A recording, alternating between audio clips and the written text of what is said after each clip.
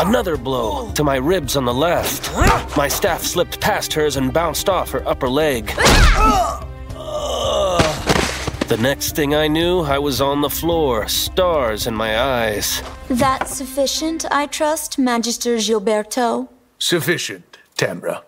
I squinted and sat up, trying to still the swirling inside my brain. Are you all right, Lerris? My head felt like a log flayed out of its bark. My ribs were an unbroken ache, and Tamra was almost openly smirking. Fine. Just fine. Standing up required most of my remaining strength. Why don't you take a hot shower? I didn't even argue. Most of the time, whether the water was lukewarm or warm didn't seem to matter. The idea of hot water, another luxury enjoyed by the Brotherhood in Nilin, never seemed more welcome.